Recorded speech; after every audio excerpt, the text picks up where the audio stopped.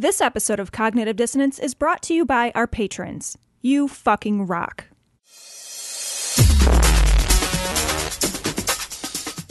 Be advised that this show is not for children, the faint of heart, or the easily offended. The explicit tag is there for a reason.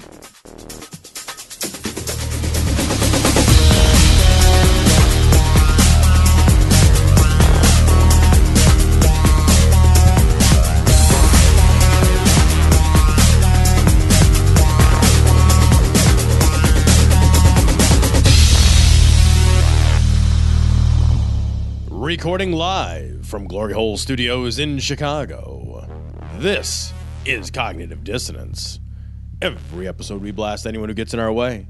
We bring critical thinking, skepticism, and irreverence to any topic that makes the news, makes it big, or makes us mad. It's skeptical, it's political, and there is no welcome mat. This is episode 319 of Cognitive Dissonance, and we are joined in this episode by Chris Matheson. Chris, thank you so much for being on the show. It's a pleasure to be here. Now, Chris, you've been on the show once before, and you decided to whore yourself out to us yet again to pimp your new book. It shows it's like no self-respect at all or something. You know, we don't often get recurring visitors at the Glory Hole, but when we do, we're grateful. I'm not, I can't say I'm proud, but when you're drawn to the Glory Hole, you're drawn to the Glory Hole. When the calling hits and your Craigslist app beeps, it's time to head over to the Glory Hole. That's right. So, Chris, before we jump into an article we wanted to talk to you about, we wanted to talk a little bit about your book. Your book just re-released as a paperback, The Story of God. Yeah. So are you going on any book tours, or? I'm not really going on any book tours because I don't really want, people like yelling at me or berating me or That's right. real things true. like that. And yeah, so no, I'm just going to the Glory Hole is really pretty much it. No more advertising needed. We had a comment. Somebody commented on one of the posts that we were talking about having you on, and they said that they absolutely adored your book. They thought it was great. Tell our listeners a little bit about it if they haven't heard about it. My book, The Story of God, is essentially the Bible rewritten as a comedy from pretty much the point of view of the character of God. And it starts at the very beginning. It starts with him, it starts with Genesis. It starts with him kind of in the darkness before he says, "Let there be light." Because that's where we find him, really, in the Bible. He's just sort of in the darkness, above water for some peculiar reason, and it's like inexplicably. And then it just goes through the whole story, and it ends with the kind of crazy, lunatic fever dream of Revelations, where God becomes like a total supervillain, where he becomes like a James Bond supervillain, who just wants to torment mankind in the most brutal ways possible. And, the idea is just to get inside his head. Like, who is this guy? What is motivating this strange character? Why does he do the crazy, seemingly incoherent things that he does? So that's the book. And then for the paperback edition, which is, just coming out like in a couple of days, I added a little postscript, which is from Satan's point of view. It's called Satan's Story. And it's about 20 pages of his take on everything, all the same things that have just happened, primarily focusing on God, who he calls the old man, who he finds to be a very strange and muddled and confusing character to deal with. Wow, you're putting yourself in some good company there with Mark Twain. You know what I mean? If you're writing as Satan. Or John Milton. Yeah. Or, Big fucking shoes for the writer of Bill and he's Ted to fill, Yeah, well, we did write Satan into Bill and Ted's That's Bogus true. Journey, so it's not actually. That's true. He's a fun character to write. He's so. He just seems so much smarter. Like God just seems like. I mean, the way I look at it is he seems like Bugs Bunny, and God seems like Elmer Fudd. It's just Satan. I'll get you, you rabbit. And he's smart. It's like he's always sort of one step ahead. So he's pretty fun. That's awesome. That's great. That's terrific. I got a question. When you were which is appropriate since we're interviewing you. But when you were going through the Bible and you were sort of repurposing this story through the eyes of God, what was your favorite part? Like, what was the most fun part of the Bible for you to rewrite? Probably Job, because God's meltdown at the end of the book of Job, where like his tantrum, he sends like all these other people are trying to articulate God's point of view, and then God presumably sends this young guy Elihu in to make his case, and presumably Elihu doesn't do it, and so God just started yelling down at Job from heaven, and Job's like covered with sores, and his 10 children were just killed, and it's just the most brutal stuff that's happened to him. And God just starts berating him, and he just starts harassing him and like, doing like comparing dick size with him. Did you create the universe, And then he starts talking crazy, like he's kind of losing his mind, and starts talking about, talking horses and talking animals, and his pet sea monster Leviathan, who has doors in his face, and who he could force Leviathan to play with little girls if he wanted to, but he doesn't want.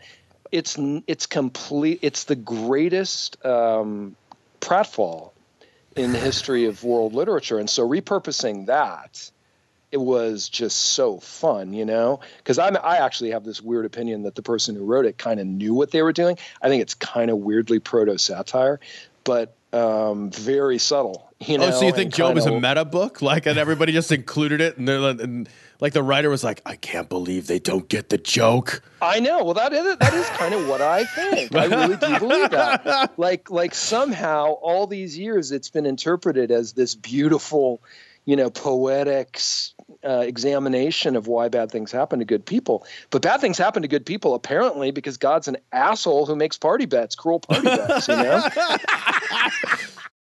So we want to shift gears a little. We wanted to talk a little bit about our impending doom with our upcoming President Trump. Shut your whore mouth.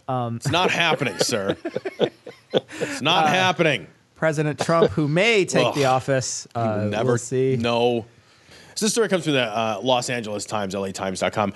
Donald Trump has some Latinos so unnerved they're turning to the supernatural for help. So evidently, Latinos are not big Donald Trump fans. I can't imagine why, since he wants to wall them all off after they're done picking produce and ship them over to Mexico. I think whether or not they're Mexican, I don't think he gives a shit. Matter. He just matter. Yeah. If you look vaguely Hispanic, he just wants to fucking catapult your ass into Mexico so you can build a wall and get stuck there with no remittances. And strangely, Latinos are not big Trump fans. And they're doing the only thing logical. They're turning to coffee dregs and voodoo and nonsense to figure out what to do next. It's kind of a nutty story. The gist of it is that you go to the Rooster, which is an astrologer, who then uses tarot cards, which have nothing to do with astrology, to look into the future of Donald Trump from afar to determine whether or not he'll actually be president. She says no, so I'm on her side, which is why I picked this story. I know, right? Cecil. Apparently in these stores, these Botanicas, I believe they're called, they sell something called Dominate Everything spray, which is fantastic, I mean, it's an aerosol can and it's called Dominate Everything. I sort of feel like if you're the kind of guy who has to buy Dominate Everything spray, you're not all that fucking dominant, right? You need all the help you're just like get. Meekly buying Dominate Everything. I gotta get some. Like Ted Cruz comes in to buy it. I'd like to get some Dominate Everything spray and some Axe body wash. Now I'm a ladies' man. It doesn't make you actually sound very dominating if you walk into a store and you say, I'm looking for a can of Dominate Everything. What should I dominate? I'm just going to go with everything. Just the whole fucking lot of it. That's what I'm going to do. Just everything. Yeah, right. I guess God would have a lot of cans of Dominate Everything spray. It's the only thing that keeps him in power. When he finally runs out. That's it. Yeah. That's it. Yeah. It's like he's toast once he runs out of those. What do you think of Trump's chances, Chris? I don't think they're as good today as they were 2 days ago, because I think the whole sniffly thing is pretty crazy, right? Like, I mean, come on. Is the guy a coke addict? Who the hell knows? Probably not. But doesn't that make perfect sense? You know, that the guy just shows up and he'd be all coked up and then sniffing like that, and then I don't know. I thought he came off really bad. You know, like I don't pay taxes. That shows how smart I am. Because that shit is stupid. The middle class loves that. The middle class loves when people are like, I'm too smart to pay taxes. By the way, that by extension means if you pay taxes, you are not smart.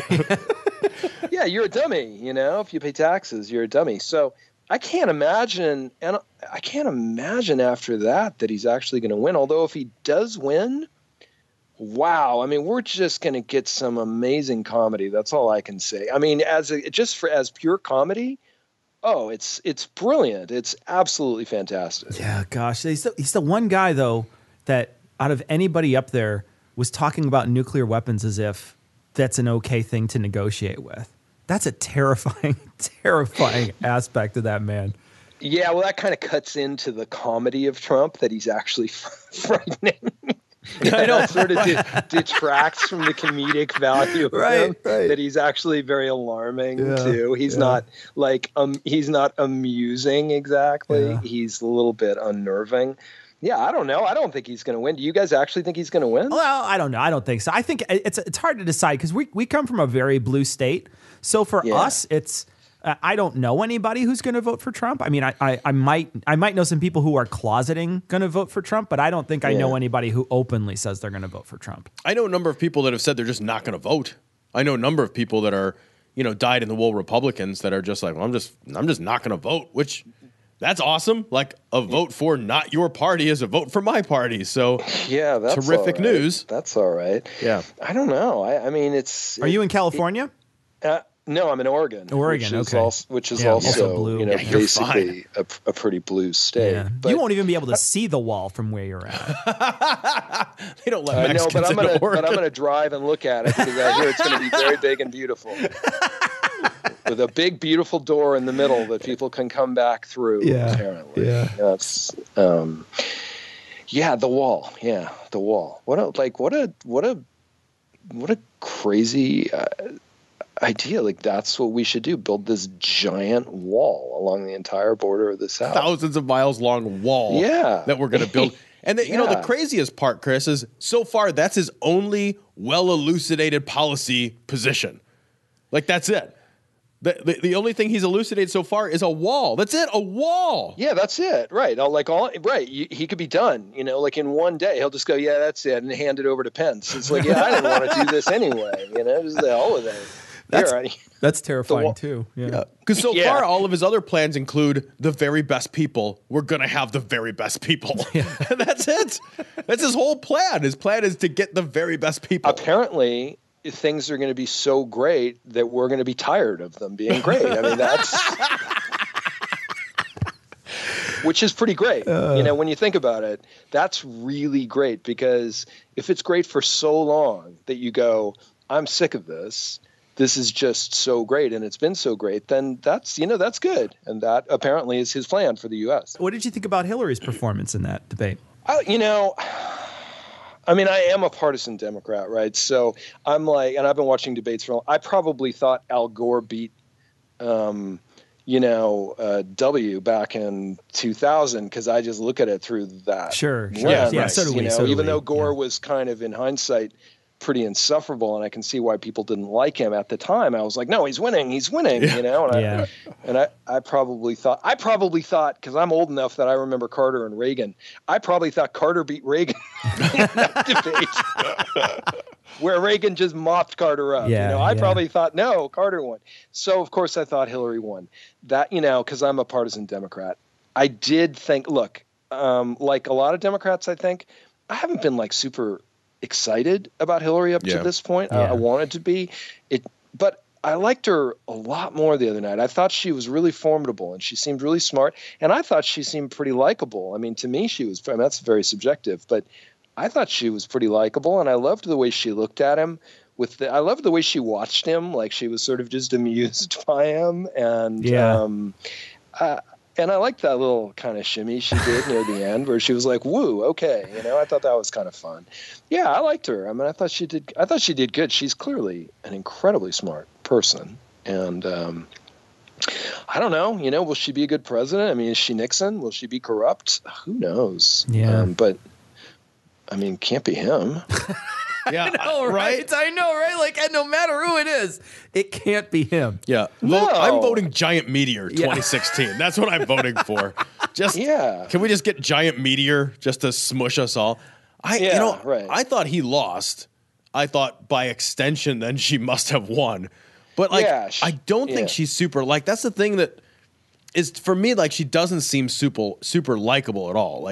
She's got this soulless, dead-eyed gaze, and when she smiles, she looks like a fucking bobblehead dental dummy come to life.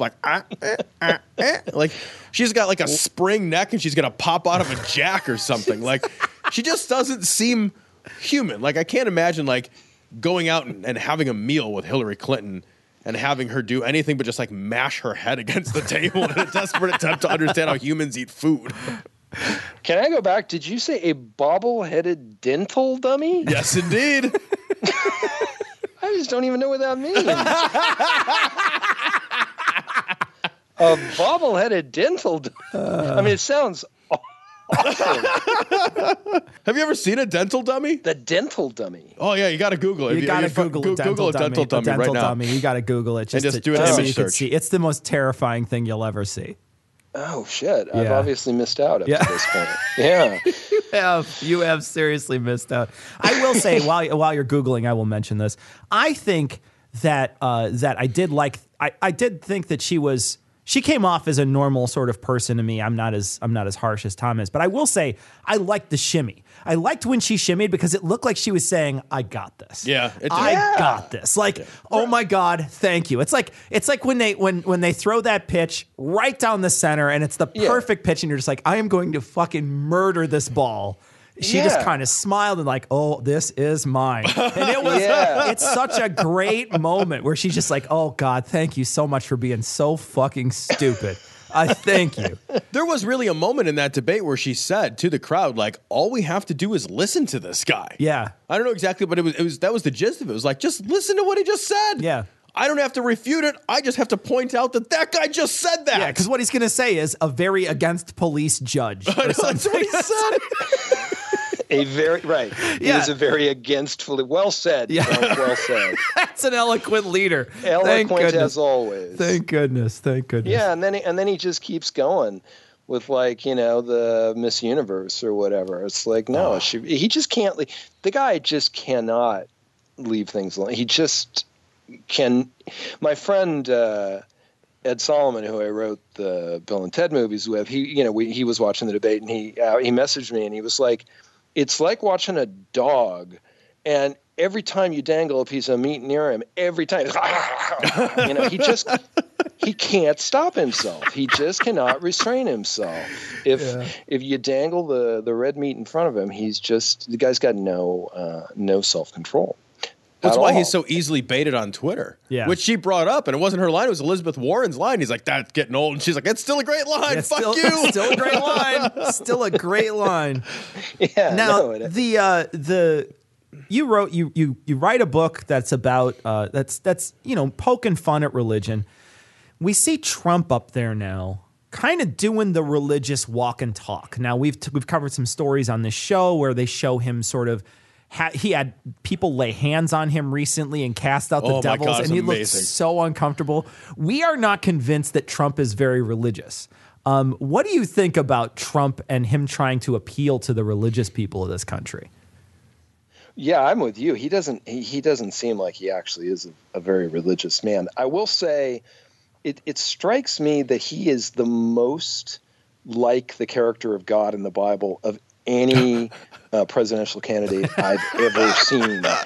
It's kind of like the God character walks off the pages of the Bible and runs for president, because he's just so vain and he's such a braggart and he's such a bully. And I mean, it's like he's just Trump is remarkably like the biblical character of God.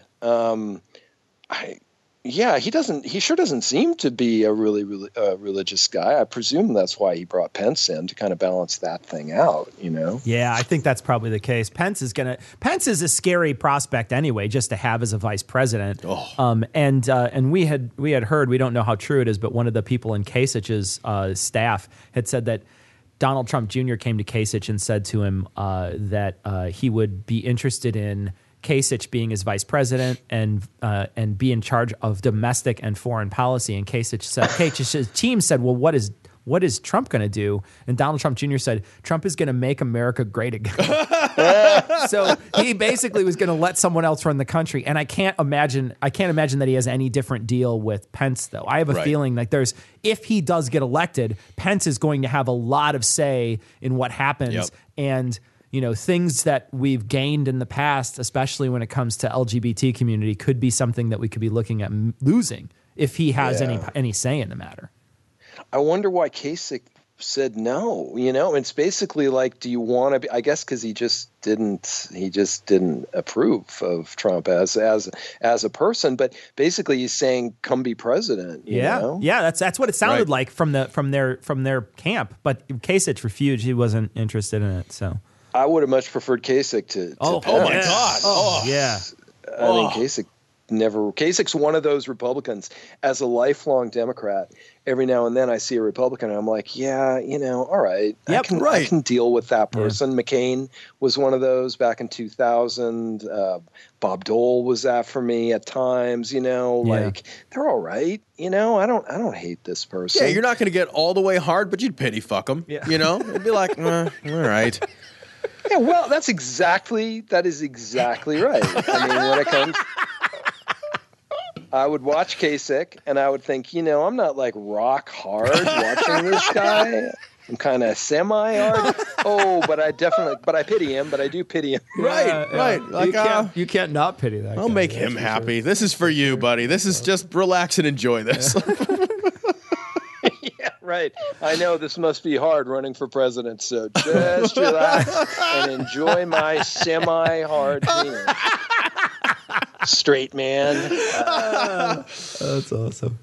Yeah. Well, so if people were going to find your brand new paperback that's coming out, where would they look? Amazon's still probably the best place. I assume it's in some bookstores, but I don't really know which ones. But sorry. That's okay. That's okay. I don't. It's an internet show, so we'll just put the link to the Amazon book, the paperback version, on this week's show notes. All right. That's good. Chris, it's been an absolute blast talking to you. Thanks so much for joining us. Man. Thanks for having me, guys. Ready to stick it in the glory hole? Get links to their Facebook, Twitter, and if you still use it, Google Plus account at their website, dissonancepod.com. If you need to be all discreet about it, contact them by email at dissonance.podcast@gmail.com. Or you can call and leave a ransom message at 740-74-DOUBT. That's 740-743-6828. Want to hear Cognitive Dissonance commercial free and gain access to exclusive content, including full patron-only shows? Head to patreon.com/dissonancepod and become a patron to support the show on a per-episode basis. Love commercials? Not ready to become a patron? Give the guys a 5-star review on iTunes or Stitcher. Or tell your buddies in the drunk tank about the show. We want to send a big sloppy glory hole to all the patrons and people who rate us. You fucking rock. Welcome back to part 3 of Vulgarity for Charity. I want to begin by thanking everyone who's donated. We finished up at $25,530.70. 70 I don't cents? understand that. Donated by 430 donors. And the fact that 430 donors reached into their pockets to give an average of $59 a person tells us one very important thing. We should have asked for a larger minimum donation. No shit. Seriously, though, you might have come for some comedy, but we really can't begin to tell you what it means to us to be able to make this kind of change. Thanks to you guys, our listeners. We're honored. Well, that's about as serious as I'm going to get without signing more papers to give away half my stuff afterwards. So let's get this party started. How's that feel? It feels good every time. Every time. Yeah. It never feels like the sharp knife of truth right into my heart. That's how it feels every time we get a Patreon check. Too. All right. I'm okay with it. Got to keep the knife. What better way to begin a roast than with a man who need no introduction because he'll interrupt Heath to do it himself? Eli. We got a donation from Hunter asking us to roast his best friend, Evan. Oh, all right. Well, I have to say, Hunter had such nice things to say about Evan. I honestly didn't know what I was going to say. And then I saw the picture, and I realized that, Evan, you might have spent a year in Kenya volunteering or whatever, but you look like Donald Trump Jr.'s stunt double, so it doesn't really matter. This picture of you and your girlfriend looks like it should be being presented at your trial as proof you knew the victim. Well, speaking of victims, our next roaster is so laid back, if he misses his morning coffee, he becomes semi-permeable. Heath, this next one is for you. We got a donation from Jonathan asking us to roast his youth pastor, Vanita Yates. Okay, well, Jonathan told us all about Vanita's job, which sounds like it was mostly stopping teenagers from having orgasms. Right. With a series of cock blocks and beaver dams. And also showing them her face. And, she looks like an anime character at a Barry Bonds hearing. Her name should be Dragon Ball Xena. She is rough. She looks like Sharon Osbourne just got QVQA'd by a hentai octopus. 8 dick tentacles. It's quad A. Yes, yeah. Four dick tentacles in the ass and then 4 in the vagina. I just wanted to clear that up. Okay. Fucking crowded, man. We're familiar with the search term. I know that category. All right. Next up is someone who's been doing a culturally insensitive impersonation of a Native American woman for 40 years. Noah, we got a donation from Chris asking us to roast his Alex Jones watching xenophobic aunt, Mary Jane. He included not only a picture of her, but of her insane fucking Facebook posts. Have at it. Oh, it's so on a tee here. This woman looks like she was fired from her job as the head lunch lady, less for stealing the burritos and more for how she smuggled them out. And who she made put them there. This melting fucking Keebler elf blames black people for police violence, brags about which restroom she pisses in, and shrugs off climate change like only a person so close to death can afford to. And if you need a reason to hate her, by the way, she's also apparently a Patriots fan. So, yeah. The worst. That must not be good. That must not be good. Cecil, you're up. I love you. Your beard shines in the moonlight. You are my rock. Bottom. Hey, I know where my bread is buttered. Yeah, you look like you know where a lot of things are buttered. Yeah. You look like you're on top of where all the butter is. Stop licking the desk. No. Don't tell me. Nobody will tell me what I can and cannot lick, sir. All right, Brock Turner. The Eli Bosnick story. We got a donation from Lori asking us to insult her brother Mark. Not much info, but a picture of him on a swing flipping off the camera. Mark has a really great picture. It looks like he went through a midlife crisis and wanted to come out the other end with a hot mistress and like a sports car, but he had to settle for a playground swing and a chin strap beard. He looks like Count Dooku's mentally challenged little brother, Baron Dookie. Okay, I'll take this one. We got a special request from Hertzy. They and their mom are huge fans of our shows, but his dad doesn't like the profanity. He would like as scathing an insult as possible to make into a ringtone for his dad, but without any swearing. You're going to do this? I'm not sure I can complete a whole fucking sentence without at least a little bit of swearing. But I'm going to try and prove to you that swearing is not where true filth and depravity come from. Here's your ringtone. Hey, answer the phone, you cankerous, dried-up bowl of anal lube and hobo cum flakes. See? Not a word you can't say on PBS. That's true. I call into PBS all the time and call people hobo cum flakes, and they just put me right on the air. Right on the air. I'm a little bit more polite than the people who call into Atheist Experience, so they're just like straight through. Okay, Cecil, got another one for you. We got a donation from Corey asking us to roast his nephew Brandon. a 20-something political science major who was just elected to a position in his county government. Yeah, they sent a picture along. I didn't know colonoscopy cameras could actually take selfies. Oh, that's rough. What fucking county elects someone with a porn stash? Bareback, Arkansas? I would like to say you have no fucking clue how to tie a tie, but when you're from the South, even a half-ass Windsor gets oohs and ahs. See, Mama, he's got one of those dangly bits from his head stem. Okay, Heath. Ryan gave us money to bash his friend Bryant, who enjoys video games and sexually abusing dogs. He sent along a picture of Bryant with one of his canine victims. Oh, wow. He looks like his name is Bryant. Awful. B-R-Y-A-N-T. I already hate you. It's Brian or Anthony. Pick a fucking name. God damn it. But more importantly, that dog clearly hasn't climaxed in years. I'm saying you're bad at being a dog rapist. Like, of that group of people, you're a shitty, incompetent example. That's fucking awesome. Noah, we got a donation from John asking us to roast him. No info, but he sent a picture as well. Go for it. Yeah. John looks like an underage attempt to buy beer gone wrong. Dude, if you're listening, if those are not llama pubes glued to your face, you should be able to see your genetic lineage all the way back to Neanderthalensis.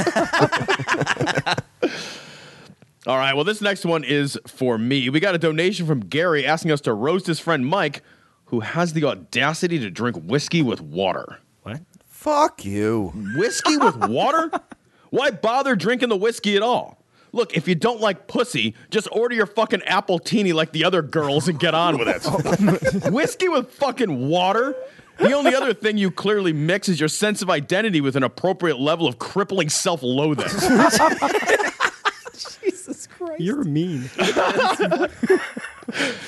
And Eli, I think this one has to be for you. We got a donation from Joe asking us to take down his friend Jesse, who's a comedy magician. Yeah, I mean, as if that's not insult enough. Jesus fucking Christ, Jesse, it's a 4,000-year-old art form. Your reel looks like it's being presented as evidence in your divorce. 21st century silks and sponge balls? Why don't you just wheel dive Vernon out on stage and fuck his corpse for your full 30-minute show? Also, pro tip, if the only places you work are school gymnasiums and company Christmas parties, in the event room of a Ramada, get fucking tighter shots. That way future clients can pretend you work for people who own their cars. If Harry Houdini knew what you were going to do with our art form, he would have ruptured his appendix way earlier. Fuck. I don't know what any of that meant, but I feel like if he were here, you and Jesse would be slapping at each other and pulling hair right now. All right, challenge time. We got $500 from Joseph asking us to roast his former coworker, Roxanne. Joseph is a nurse, and Roxanne spent the entire time they worked together bullying, insulting, and making him doubt his ability to do his job until he moved to a different area of nursing. He did not include a picture, I assume because they go through lenses like potato chips. So, Heath, I'm going to ask you to write a letter of recommendation for her instead. Oh, all right. Okay, to the HR department at Salem State Hospital. I'm writing this letter in strong recommendation of Roxanne for the position of head nurse. As I understand it, you're looking for someone to humiliate the patients at your mental asylum and lobotomize Jack Nicholson. Roxanne would be perfect. Sincerely, me and everyone she's ever worked with. Eli, this next one is for you. Rick is a police officer in Massachusetts who specially requested that you insult him as Marky Mark. Go for it, man. So you're a fucking cop, bro? Are you sure? Because you look like you're about to tell someone in The Princess Bride that something's fucking inconceivable. Also, nice beard, bro. You shave your side view mirror, or you just forget you have a middle to your fucking face. I beat up a Chinese guy. Well, I'd not heard that before, and I hope I never hear that again. But while we're doing impressions, Cecil, this one is for you. We got a donation from Jeff asking us to roast his friends Doug and Scott Bolton, and I'd like you to do it as Ted Cruz. I'm not going to do it alone. You're going to have to do it with me. All right, I can do this. All right. So I'll do Doug and Scott, and you do Jerry and Jerry Andrew for Malcolm. All right. Welcome to the gangbang, guys. I'm glad you can make it. If you need someone to help excite your parts so they extend past your pubic bump, Mitch McConnell will let you grind your region on his neck fat. So thanks so much for agreeing to touch glands with my wife. She needs to be inseminated by a human so she has offspring. And you two were as close as I could get. Jerry Andrews, the only man I asked to stop fucking my wife who actually did. Jerry Andrew couldn't find the clitoris with a map and a compass, which is fine because they're scary and I'm not sure what they're for. Jerry Andrews is so unmanly, he makes my pants feel tight. Okay, well, Noah and Heath don't do impressions of anyone except maybe Mickey Mouse and Stifler, and I don't think those are on purpose. So, Noah, we got a donation from Andy asking us to roast Sensibly Secular on Twitter, and I'm going to challenge you to do it in 140 characters. Go. Like I was in danger of overachieving here. Sensibly Secular, you look like you'd sell me some pretty good weed, but I'd have to listen to your poetry. Hashtag not worth it. Hashtag hippie Vogon. And since we probably lost Heath mentioning Twitter, I didn't hear anything. What do you... Heath, I'm going to go into your wheelhouse here and ask you to roast Christina's grandmother, a miserable bitch who refuses to see her granddaughter because she doesn't like the kid's name. And I'm going to ask for you to do it in the form of a sponsor for Scathing Atheist. Go. Okay. This week's episode is brought to you by Christina's miserable bitch of a grandma. Are you miserable and a bitch? Do you refuse to visit the hospital when your newborn granddaughter was on life support because you're an awful fucking cunt? Do you have trouble keeping your cartoon canary in its cage? Well, then you're probably Christina's miserable bitch of a grandma. Christina's miserable bitch of a grandma. Making life insurance fun again. Celebrity death pool for family. I'd buy what they're selling. All right, now it's time for our very first Spightening round. or as Eli wrote it, spightening around. See, we can do stuff in post too. Yeah. We, Tom, we. Yeah, I was using the royal we, which means you. Editorial. This category is American politicians, but I'm going to make like Richard Carrier and double down. I'll give you, oh, Jesus. Ooh, you're going to get sued now. What? Oh, no. I'll give you two names and American douchebaggery, and I want you to insult them both at once. Thanks to Lynn, Crystal, Nicholas, Nasser, Joshua, Stacy, Steve, two Justins, John, Danny, Grant, Morgan, Kate, Matt, and the Muscatine Free Thinkers for their donations. Gentlemen, are you ready? Never been more ready. Steve King and Bob Dole. Steve King looks like the doctor that Bob Dole calls when his erections last more than 4 hours. or if he needs help getting revenge on Hannibal Lecter. Susanna Martinez and Roy Moore. Ooh, this one's me. Face of a Mexican, mind of a white man. Either way, you don't get to judge anybody. Rick Scott and Bobby Jindal. Okay, all right, I got this one. These two are the more horrifying version of the Can You Hear Me Now crew from Verizon, but instead of checking cell towers, they drive across the country closing abortion clinics. One thing is the same though. If they have their way and you're in the middle of nowhere, you'll have to rely on a coat hanger for service. Oh shit! All right, Matt Bevan and Rahm Emanuel. Well, they definitely look like they should be plotting against the time travel in a Cristiano Brothers movie, but I fear that that'll be lost on most of the listeners. So they look like Krang decided to go with a groundhog and an albino hamster instead of a rhino and a boar. Ooh, yeah. And finally, we got so many donations for him. In the words of his fraternity brothers, let's all finish on Mike Pence. Mike Pence looks like the Q-tip they used to wipe out Phyllis Schlafly's vagina when they embalmed her. Oh, God. Dibs. And his only expression is thwarted by yet another complicated soda fountain. Mike Pence is so pitiful, the only way he comes is after Donald Trump is already finished. Mike Pence is from Indiana and tells people. Mike Pence got the VP nod because he was the only candidate who knew what to do with the champagne glass. Mike Pence is an asshole stretched so wide, it's as big as Mike Pence. Mike Pence looks like a superhero whose power is white. I'm sure he wants to make Germany great again, too. Mike Pence is a perfect cuck of a vice presidential candidate. He'll spend all term following the commander-in-chief around with a straw, felching the semen out of things Trump fucks during his presidency. All right, while we all recover from that, I'll toss things over to our friend Chris Matheson, author of Story of God. I have 3 facts about Dr. Phil to state. Number 1, Dr. Phil is the only man whose big head was circumcised. Number 2, the only advice that Dr. Phil should give is how not to end up like Dr. Phil. And number 3, Dr. Phil has a porn mustache that he apparently forgot to comb the jizz out of. And since it's a kind of a religious-themed show, I think you could swap in seed for jizz.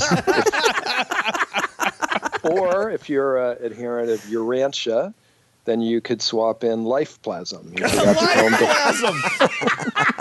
That's what I'm going to call it. Life plasm. I'm going to donate my life plasm. Do you still get $50 for that? Nobody's paying me for my life plasm. Thank you, Chris. And a big congratulations to our top donors. We'll be reaching out shortly about how to get your signed copy of The Story of God.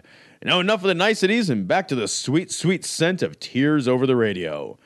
Eli, we got a special request for you to roast Willow Rosenberg from Buffy the Vampire Slayer. Oh, thank you.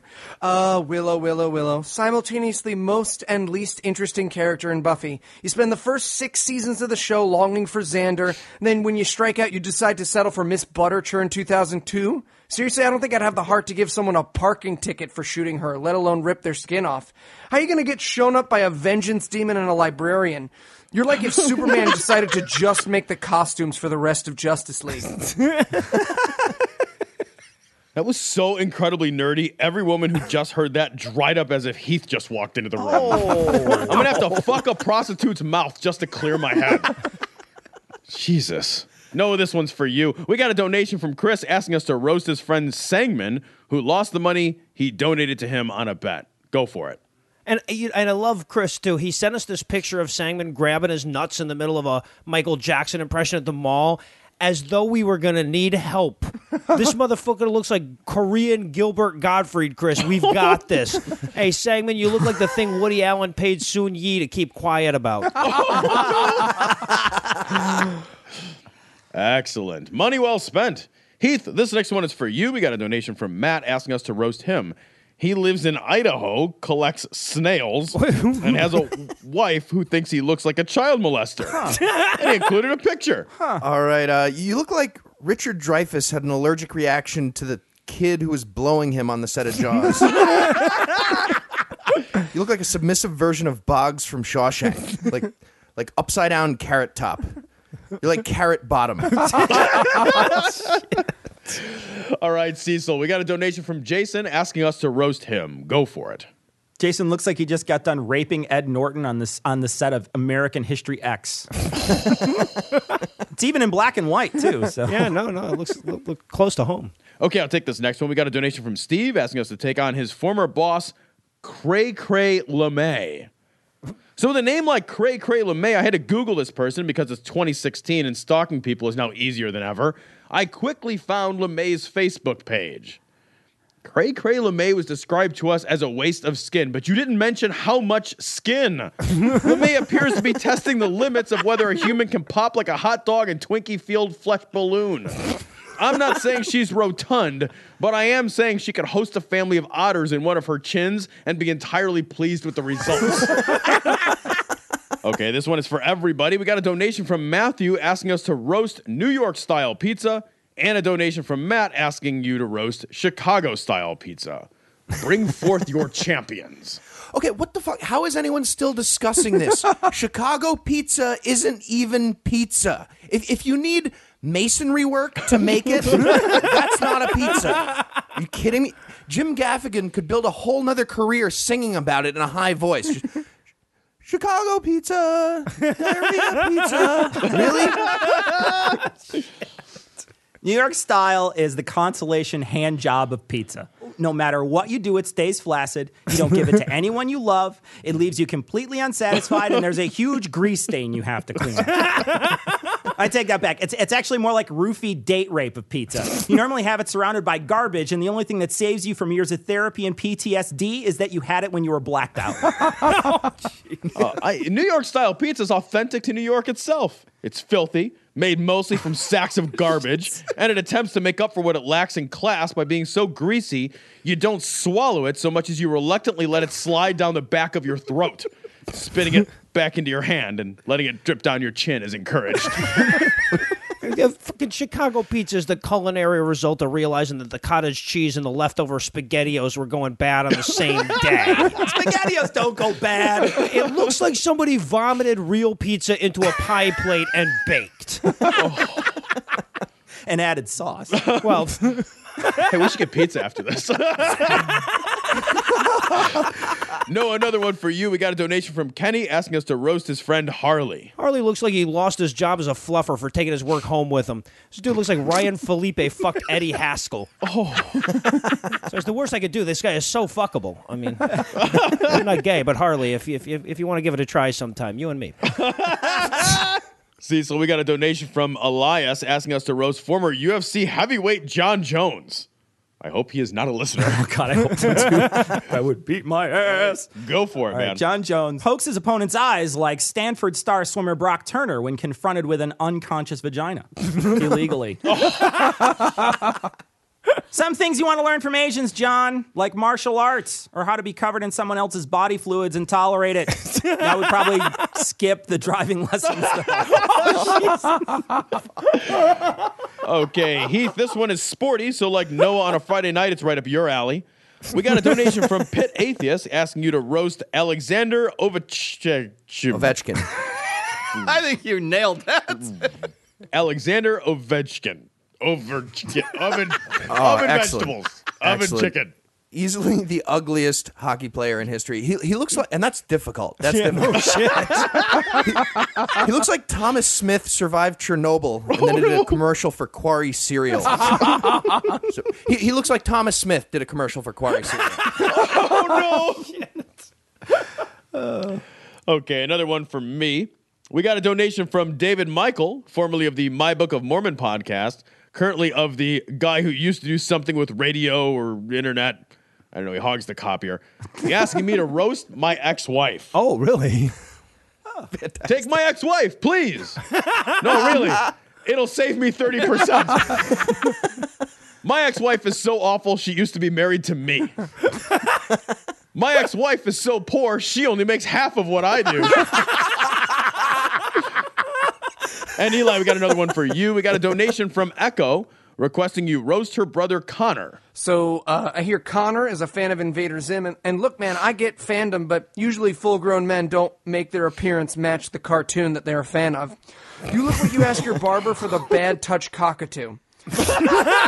Also, Echo mentioned that if we wanted to, we could make fun of the fact that you have your ex's name tattooed on your body. But, dude, I get it. If I looked like you, I'd want permanent proof that I got laid, too. No, see? This next one is for all of us. Alan reached deep into his pocket to give $350, asking us to insult his friends, Greg and Elizabeth. So let's give them the proper roasting they deserve. All right, excellent. Greg looks like he's masturbated through lots of threesomes. A whole bunch of them. And Elizabeth looks like it was her idea to put that in the wedding vows. Oh. And Greg agreed as long as his Boba Fett sex dolls were in the prenup. Greg and Elizabeth look like the couple the suicide cult worked out for. Greg looks like he was fired from Ollivanders for telling kids the butthole chooses the wand, and if Liz's eyes were any further apart, they'd need separate cell phone plans. Elizabeth looks like somebody put a Chewbacca action figure in the computer from Weird Science. And Greg looks like somebody who would use a computer from Weird Science to fuck a Wookiee. So, match made in heaven. Greg kind of looks like Woody Allen, and Elizabeth looks like she's just about the right age for Greg to marry her daughter. Well, it's a good thing that Elizabeth is probably bisexual because from the looks of Greg, his partner is going to need to love pussy. Greg, buddy, listen up. I checked out your wife's profile pic, and I hate to break this to you, but long hair does not a woman make. You didn't nab yourself a hot bisexual chick. That's a dude. Seriously, if she stops beating you in arm wrestling, take a look under the hood sometime. I know you wouldn't recognize a dick looking at your own soft, shitty body, but that fleshy pointer she keeps putting in your ass, that's a cock, and you're the sub. Jesus Christ, Tom.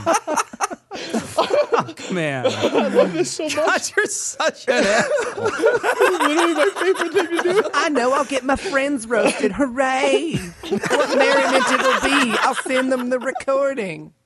Oh, never mind. This is meta. These are the thoughts I'm having. Yeah, no shit. They're going to hear it and be like, yeah, I just donated your money to Kiva. Yeah. Happy birthday from Kiva. You bought someone a donkey. We bought some Africans a goose. What did you do for us? Oh, nothing. Actually, you know what I realized? We're not friends anymore. Bye-bye.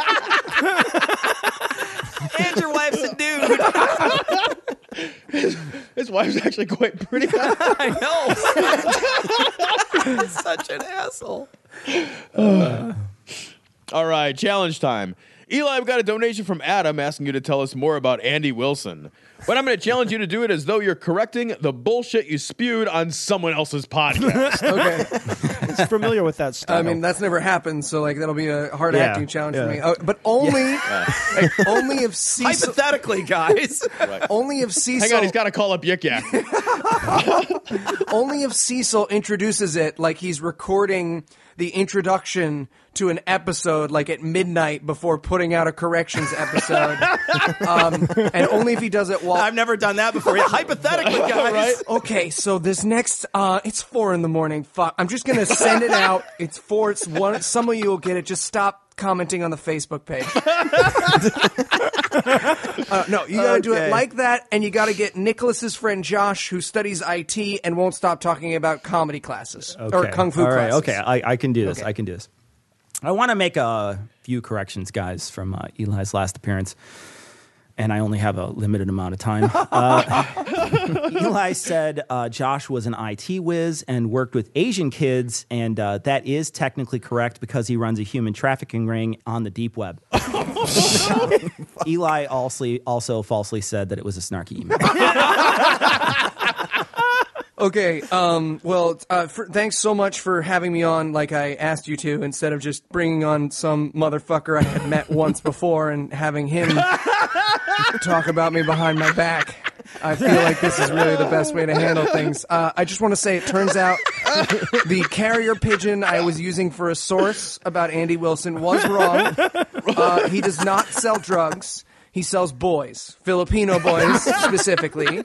And when I said he was a murderer, again, my source, the tea leaves I read the morning of, turned out not to be correct. He is a kidnapper, but it appears, again, now I know, those women all died by accident. He's a manslaughterer at most. I want to thank all of Tom and Cecil's listeners for the hate mail and threats to my wife. They really showed me I'm on the wrong side here. So true, Eli. I just want to thank Eli's army of commenters for pointing out that even though every single word that spilled out of his face was false, he was right in spirit. Okay, these next two come from a location double feature. We got a donation from Melissa asking us to insult Lake Charles, Louisiana, and a donation from Neil asking us to insult England. So Noah and Heath, this one is for you. Each of you take one, but I want you to do it in the form of a travel catchphrase.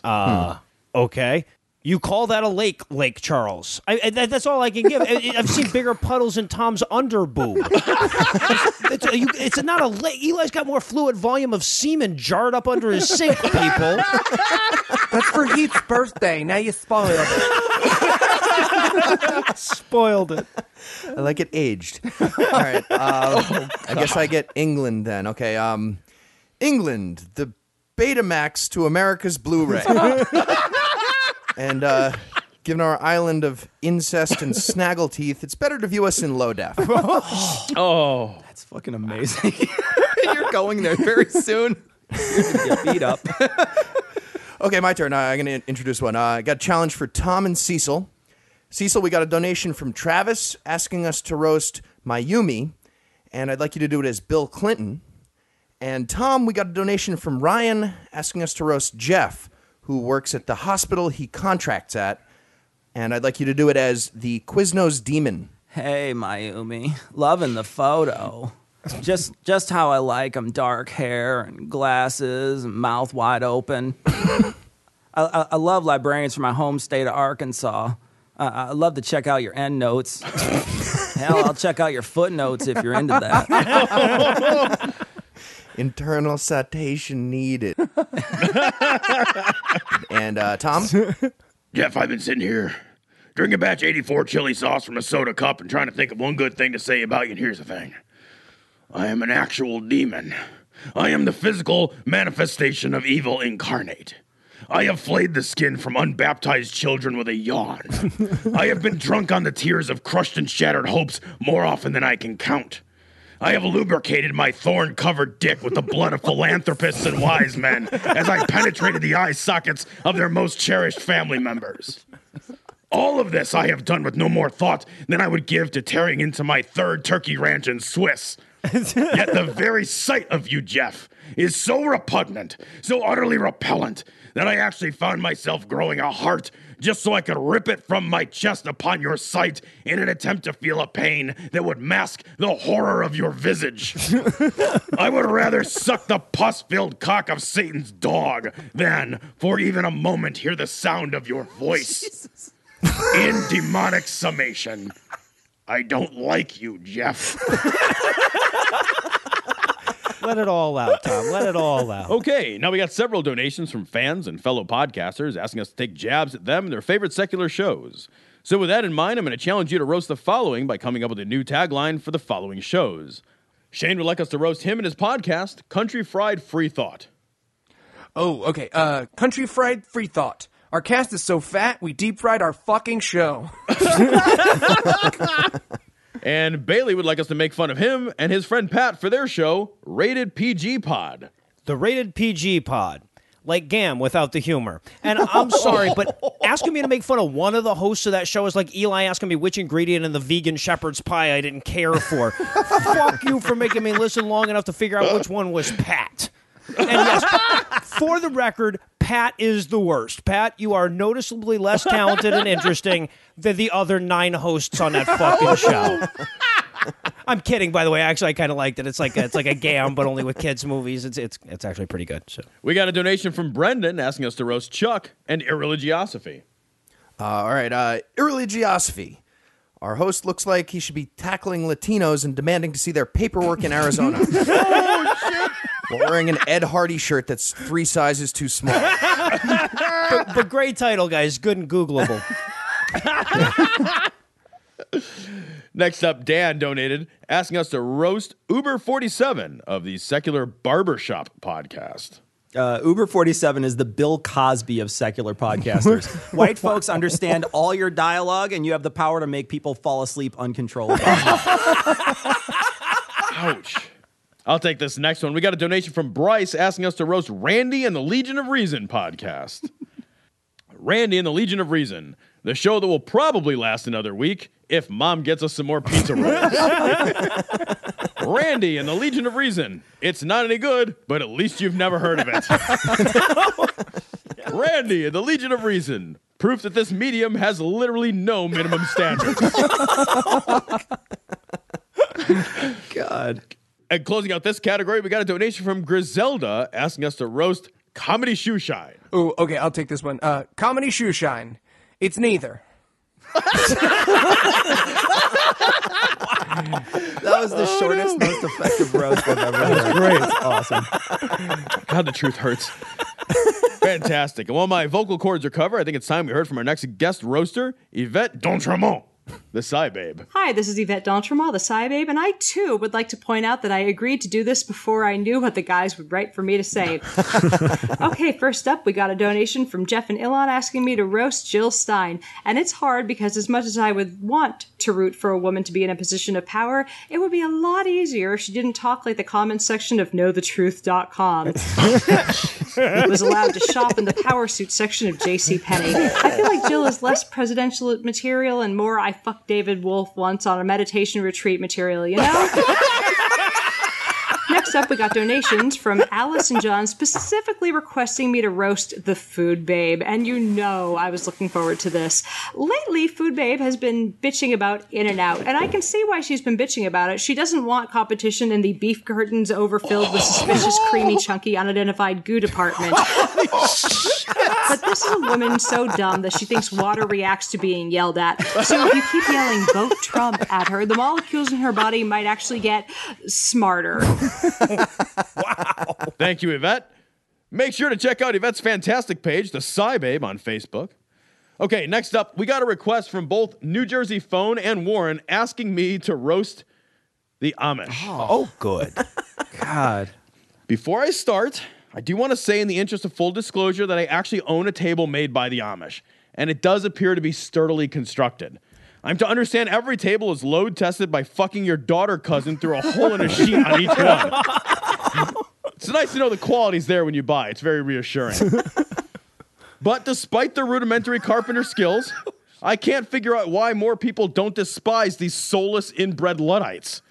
This is a people who consider it an actual virtue to avoid the devil's temptations, such as zippers. When teenagers go on a Rumspringa, what we in the real world call freedom, they're blown away by the wild temptations of rural Indiana. We are talking about a group of people offering such a shitty, miserable existence that aspirating your own vomit in a roach-infested trailer while a homeless man fucks you for $10 of meth on a carpet, smelling of piss and cigarette burns, sounds Kardashian glamorous. Eli, this one's for you. We got a donation from Rebecca. I can't. People should bring Tom to their bat mitzvah. I love transitioning away from that. You really can describe your own living room very well. You know what I mean? Like, it's almost like you've been there. Eli, this one's for you. We got a donation from Rebecca asking you to roast movie superheroes who take their masks off. Oh my God, thank you. Fucking keep your mask on, motherfuckers. Do you think people go to the movies lack object permanence? We know your secret goddamn identity. Just wait until you get home. Part of being a superhero is leading a secret life. You can't watch a Marvel movie this decade without 4 guys and a gas station attendant knowing who Spider-Man is. If you're gonna tell everyone who you are, then skip the goddamn costume. Go casual Friday. Fight crime in your goddamn sweatpants. At least Luke Cage has the decency to know that the white people he beats up won't know he's not Denzel Washington. I've got a sports challenge for Heath from Patrick, who would like you to roast every Cleveland Browns quarterback since 1999 in a single insult. Oh, okay, that's easy. You were all quarterbacks for the... No. It can't be that you were the quarterback for the Cleveland Browns. Makes it a little trickier. Way harder. Okay, fine.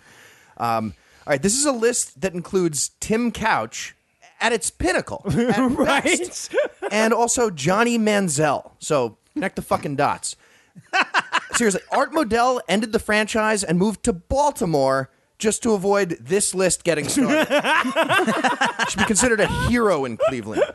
Seriously, those 3 years of nothing were so much goddamn better for Cleveland football than anything that's happened since. A hero. All right, no, this one's for you. We got a donation from Joe asking us to roast baby boomers, but I'm going to challenge you to do it in the style of a millennial. Ah, I see. Well, I believe the style of a millennial would just be pasting a meme here, but since I can't do that, just imagine all the rest of this is misspelled and improperly punctuated.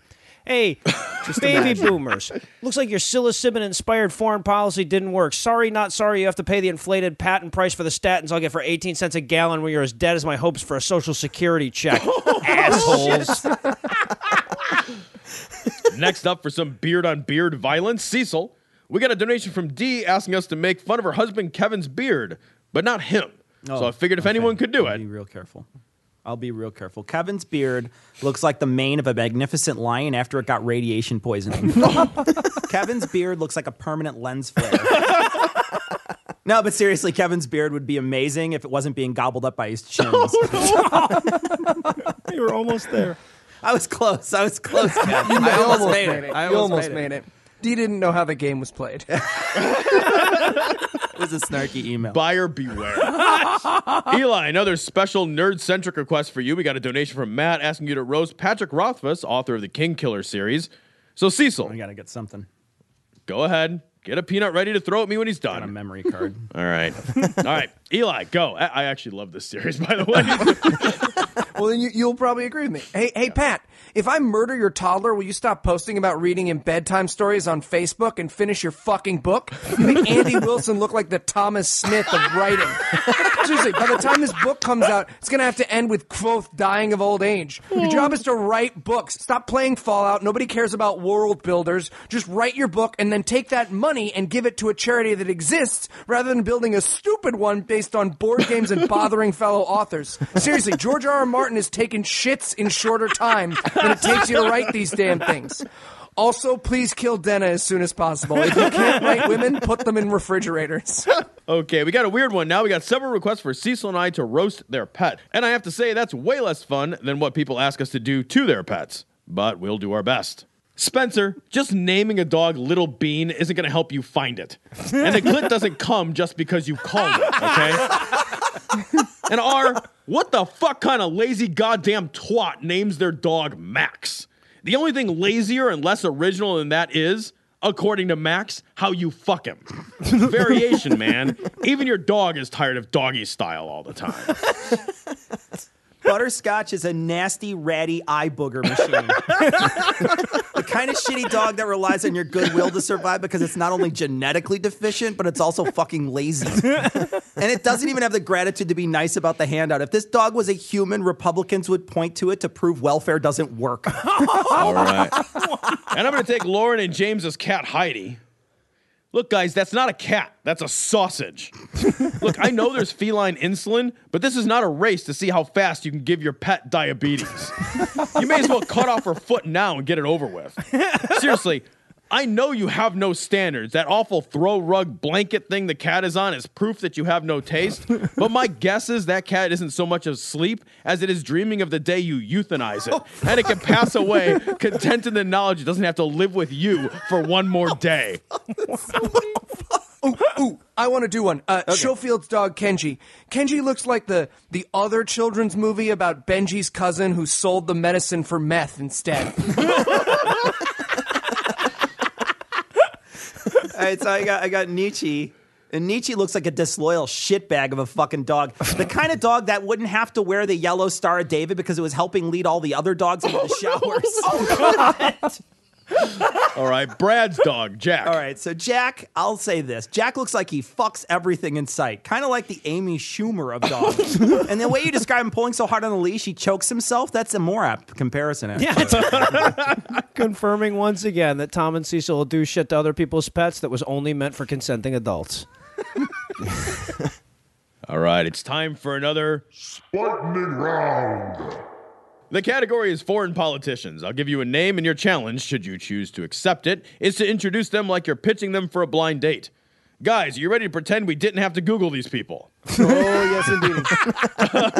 True. It's true as fuck.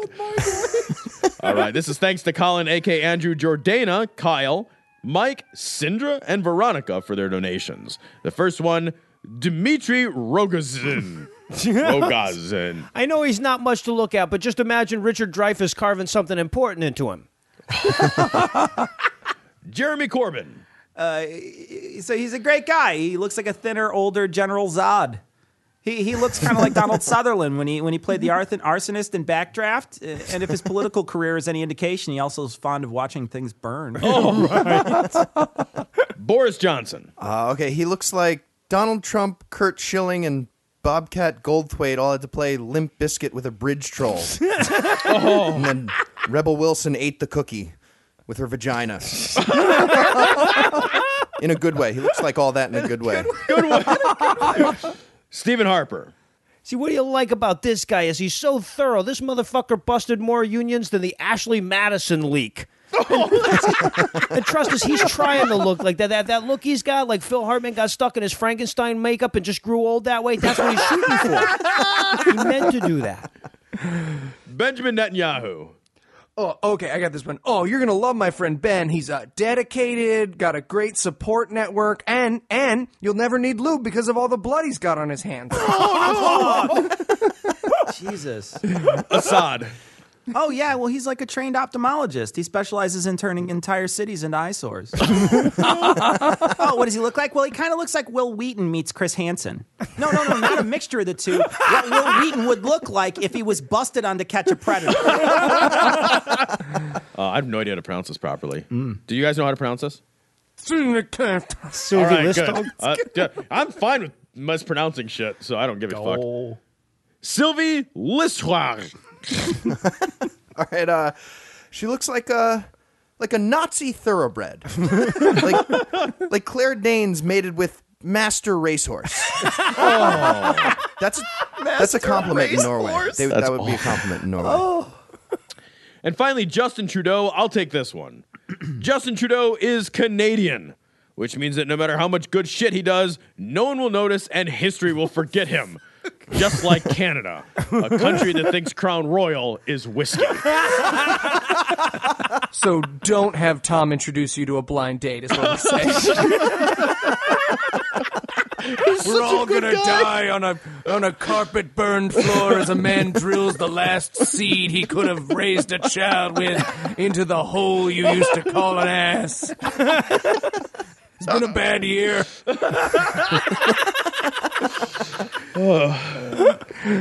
Okay, we also got donations from the recovering gringo, Doug, Wade, and Toby, asking us to mock some fellow secular crusaders. So why not spice things up? I'm going to ask you to roast the following as one of the four horsemen. Everybody ready? Eli, right. You must roast Sam Harris as Sam Harris. Oh, okay. Let me get the theme music.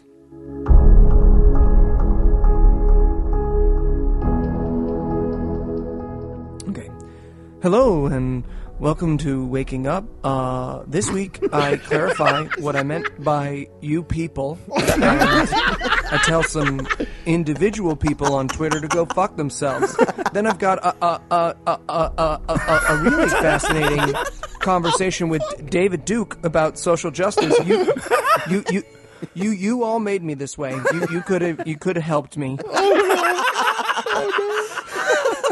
Oh no! God. I want to watch Wapner. He's never coming on the show. He's never coming on the show.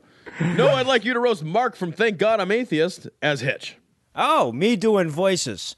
Good idea. Hey, how much you want to bet Hitch winds up like an old Jew by the end of this? All right, hold on. Wait, sorry, Mark, the third guy down on the... Okay, I got this. Marcus, you're a miserable twat. And the very fact that your drollery has been insufficient to overtake the likes of Frank as the show's head gay is all the evidence you need of what an utter rampalion you truly are. You, sir, are a fustilarian lubberwort fit only for the pursuits of an iniquitous mumble crust. Now, if you'll excuse me, I need to go smoke cigarettes to death.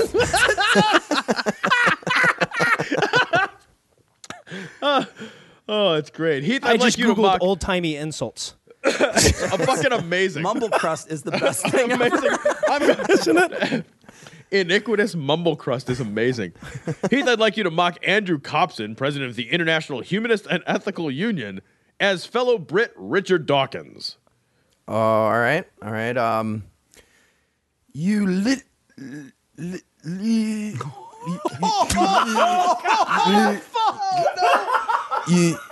You literally look like a lawn gnome for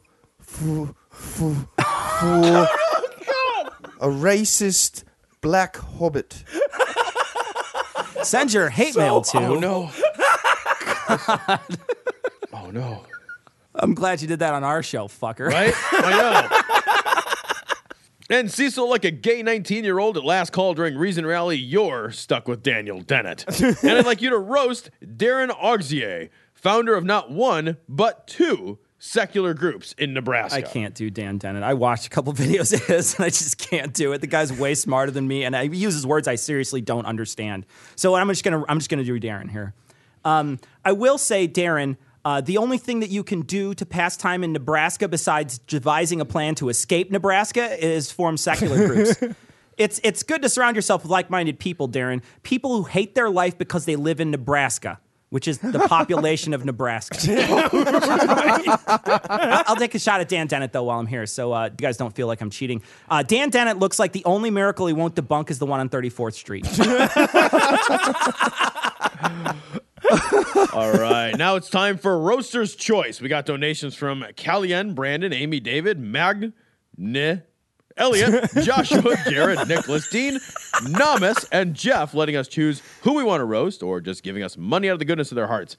I want to take a special moment to thank Brian, Brandon, and Jeff especially, who gave us $500, $539, and $1,000 and didn't even have a request. Wow. We're going to send you the Story of God as one of our top donors. For everyone else, we'll do a Roaster's Choice. Gentlemen, roast where your hearts take you. Ooh, okay. I've been waiting for this for years. Mariska Hargitay looks like a Sarah Lawrence freshman tried to shock her parents by pretending to be gay with a haircut. She had one fucking emotion. She spent 456 seasons being carried as a bigger burden than his forehead.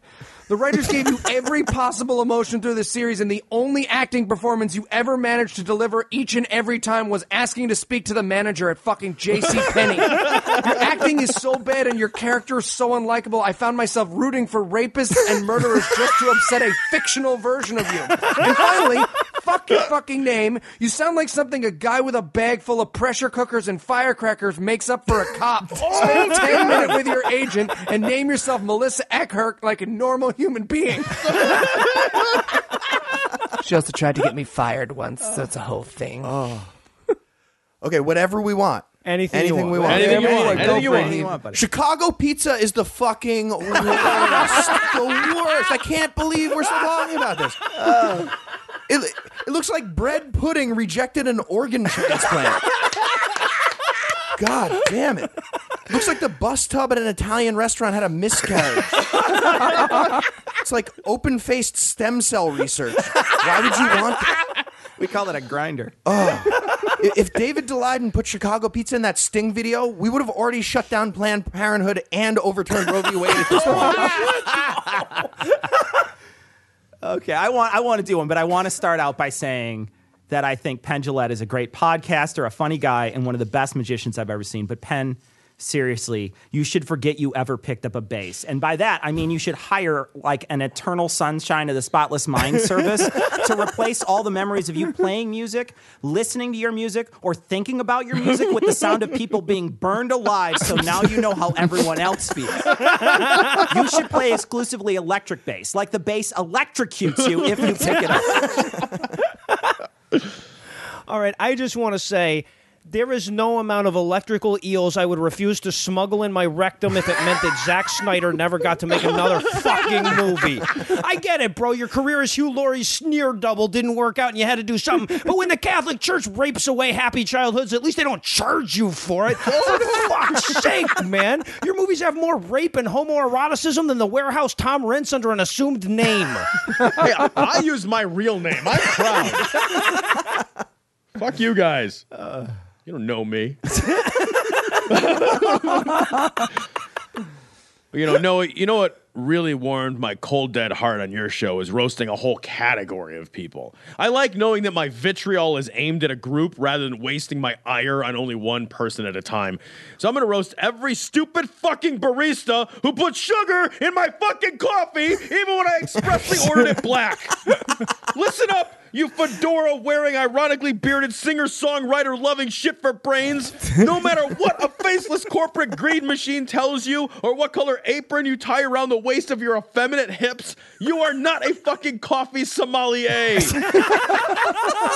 You don't find hints of currant black tea and leather in the latest offerings from Guatemala. You have nothing to offer the larger world other than the fact that you are behind the counter controlling my access to caffeine. You have an easy job. People come in and they order a fucking drink and you make it. And that's the whole thing. This isn't your calling. This isn't your life's fucking work. You don't even have to make make decisions. Just do what you're fucking told. And if you're told that the coffee should be black, then here's what you do. You pour the coffee in a cup. That's literally the whole fucking task. You will get paid to do this, but only if you can get Snow Patrol's cock out of your mouth long enough not to fuck it up. So quit checking to see how many calories your Apple Watch says you burned jerking off this morning and try not to fuck up an order so fucking easy you could train the Amish to do it. Ooh. God. I don't like sugar in my coffee. Which means it's time. That's so fun. Which means it's time for another double down buttoning round. Finally. The category is Crazy Christians. And your challenge is to insult them by pitching me a Christian movie they could star in together. Thanks to Lindsay, TJ, Patrick, Rachel, Joshua, Aaron, Kyle, Andrew, Quincy, Kristen, Reynold, Todd, Anna, and Eric. Guys, are you ready? We are ready. Professional tooth smuggler Joel Osteen and retired brain cell user Ted Nugent. When the ACLU comes after Pastor Osteen for chewing with illegal-sized teeth, one brave country soul will rise up to defend his faith and shoot those teeth back down to legal size in Nothing But the Tooth. I'm not going to be that clever, I guarantee it. President of the Quorum of the 12 Apostles, Russell M. Nelson, and Jabba the Hutt cosplayer, John Hagee. All right, so Russ and John find out they're twins, not of the same womb, but they're both fertilized in vitro, with a female egg and the shame sperm from the sock under the bed. And then the climax of the movie is them committing suicide because they were unnatural, and everyone else in the world lives happily ever after. Christian apologist Greg Kokel and president of the Family Research Council's Tony Perkins. This one I'll take. This is Squat and Deliver. It's either a shit or a baby. Either way, these ideas were birthed in a toilet. Botswana refugee Steven Anderson and 80-year-old virgin Pope Francis. Alleged virgin. Right, it's a heartwarming rom-com about two homophobic assholes who go on a drug-addled road trip to Nevada and can't help but fuck each other while they weep with guilt. Queer and self-loathing in Las Vegas. And convicted felon Dinesh D'Souza and ghost of Christmas mutton chop Ken Ham. When Ken Ham goes to see Dinesh D'Souza predict how many weeks of winter we have left, he finds himself endlessly reliving the same worn-out arguments and ideas from yesteryear in Doesn't Know His Ass from a Hole in the Groundhog Day. Ooh, I like it. I like it. Full-time cult leader, part-time scarecrow Show Ruthven, and Catholic League jowl shaker Bill Donahue. Down on his luck, Catholic prude Bill Donahue will meet up with end times preacher Cheryl Ruthven, who thinks cats are sacred creatures and will lead us to heaven. Bill will finally be convinced of the power of pussy. Doubtful. And finally, but not least, ghost of a touchy wrestling coach, Brian Fisher, and also finally, Eli's arch nemesis, Kelly Kohlberg. Her Lyme disease took away her freedom, and his donut hole of a penis was the only cure. Despite it all, and guided by God's love, they'll do the sexual equivalent of jamming a ladyfinger in a sugar bowl in God's shove. And that is going to do it for part 3 of Vulgarity for Charity. Thanks again to everyone who gave, our guest roasters into No Illusions, Eli Bosnick and Heath and Wright. If you want to hear part 4, tune into this Thursday's episode of The Scathing Atheist. Finally. Thanks for joining us, guys. This was awesome. Thanks so much. This was so much fun. Thanks for having us, guys.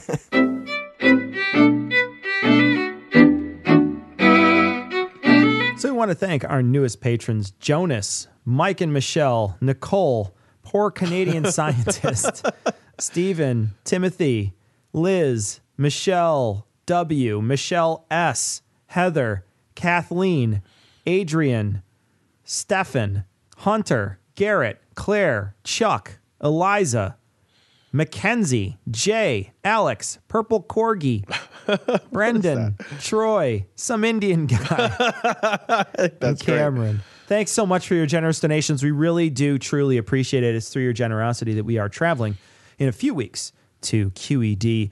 If you are interested in meeting up with us, there are 2 meetups. One at Glasgow, which I think is already booked up. I think it is too. I think the Edinburgh. The Edenbach one is I think might still have a few seats left open. So take a look, see if you do it. We can put a link on this episode's show notes for you to take a look and see if you want to jump in and hang out with us in Edinburgh. We are also going to be at QED for a couple days. We are absolutely looking forward to meeting anybody who's in the UK and hanging out. It should be great. I know somebody had sent us a message and said, hey, I can't get into the Glasgow one. What do you guys say about what's going to happen afterwards? And it looks like the Glasgow one, only Glasgow, I don't know how to say Glasgow. Whatever. That place is going to end at, it looks like 10 o'clock, and I suspect the bar stays open later than that. So I imagine that after the thing winds down, we're going to be there hanging out still. Right. Yeah, we don't turn into pumpkins. I don't turn into a pumpkin at 10 o'clock. Tom, I'm going to have to put Tom in a wheelbarrow and fucking take him home that night because he's going to be so wasted. I am going to need a minder. Yeah. I'm just saying. I'm going to need an interpreter and a minder. I'm going to need so many adults to help me. I'll tell you. So, but we are absolutely looking forward to you. Thank you so much for your generous donations. Or we want to let you know that in the near future, possibly this episode, you may have experienced an ad. Maybe next episode, we're not sure. We don't know when, but it's coming. The free show that goes out to non-patrons is going to have an ad in it in the coming weeks. We're not sure how many per month, but we will have some ads for the people who get the show for free. If you want to get a commercial-free version of the show, you can always become a patron. It's as cheap as $1 a show. You get the show early, and you get a commercial-free version, and you get access to all the extra stuff that we put together. And there is going to be a extra show coming soon. We may actually be doing Jesse. I forget his name. What's his name? Jesse something. The illiterate guy. The guy who can barely speak. So you'll know him when you hear him, and it's going to be excellent work. We're looking forward to that. I feel like it's going to be good. Show. It's going to be so good. It's going to be so good. You won't believe how good it's going to be. We also got a PayPal donation. PayPal is just another way for you to contribute to the show and to the show's production. We got a PayPal donation from Jennifer. You can head over to dissonancepod.com, click on donate, and send us money that way. So we got a message. This is from Chelsea, and Chelsea wants us to talk a little bit about growing up religious, but then now being an atheist and still being a little afraid of God. Yeah, it's a tough issue, and I don't think anybody has an answer other than you just have to spend, and this is the worst, and nobody wants to hear it, but I think it's true.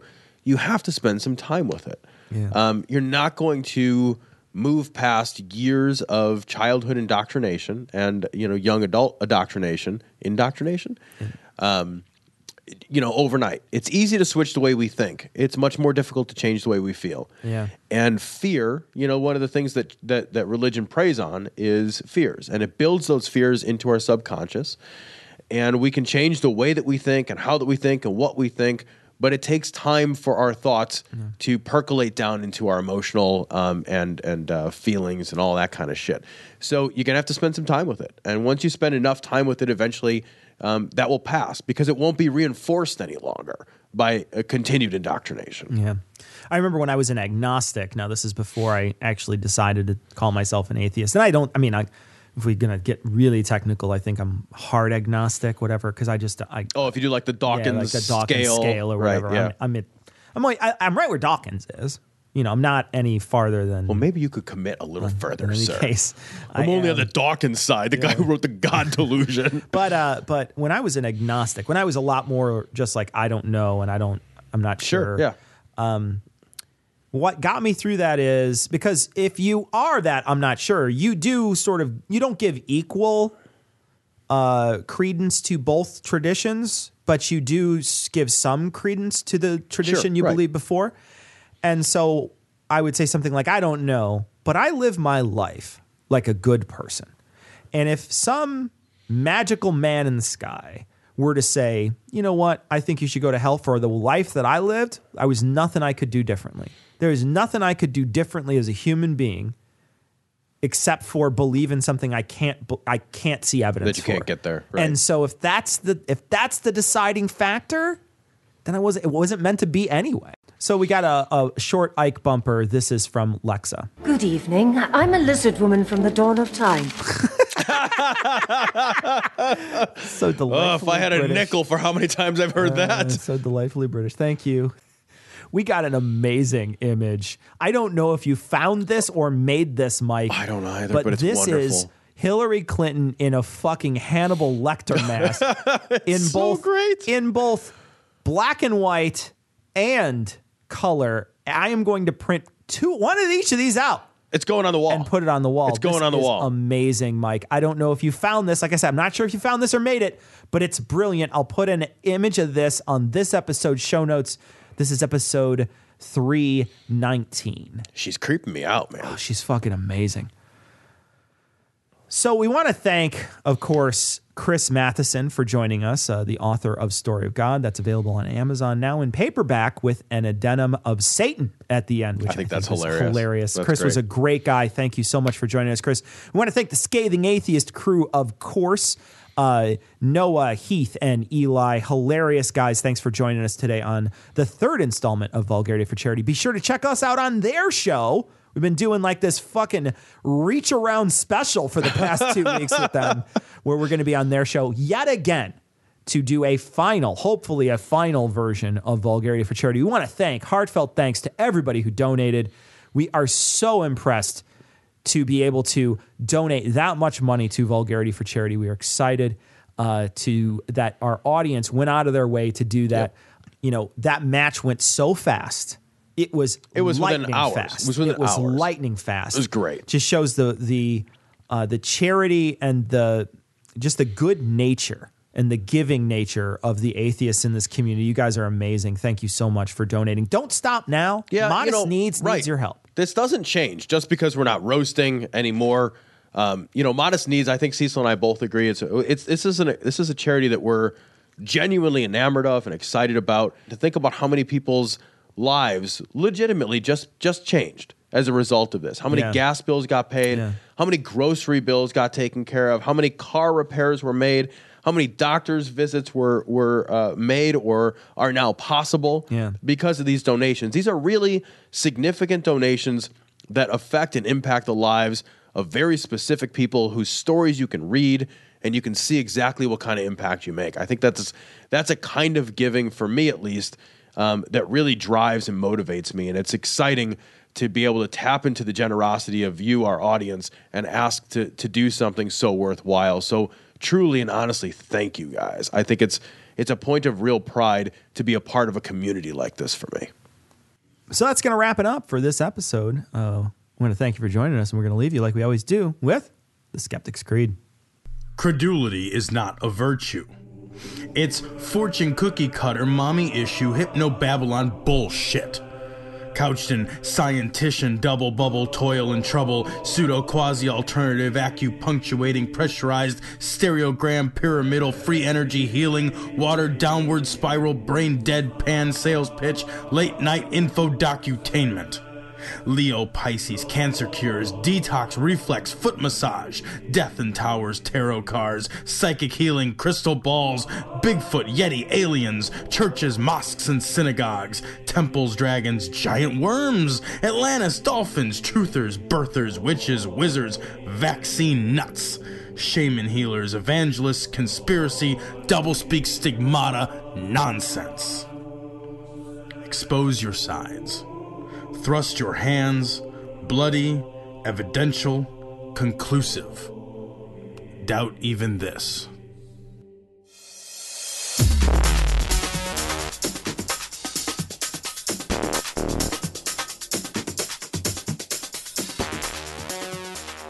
The opinions and information provided on this podcast are intended for entertainment purposes only. All opinions are solely that of Glory Hole Studios, LLC. Cognitive Dissonance makes no representations as to accuracy, completeness, currentness, suitability, or validity of any information, and will not be liable for any errors, damages, or butthurt arising from consumption. All information is provided on an as-is basis. No refunds. Produced in association with the local Dairy Council and viewers like you.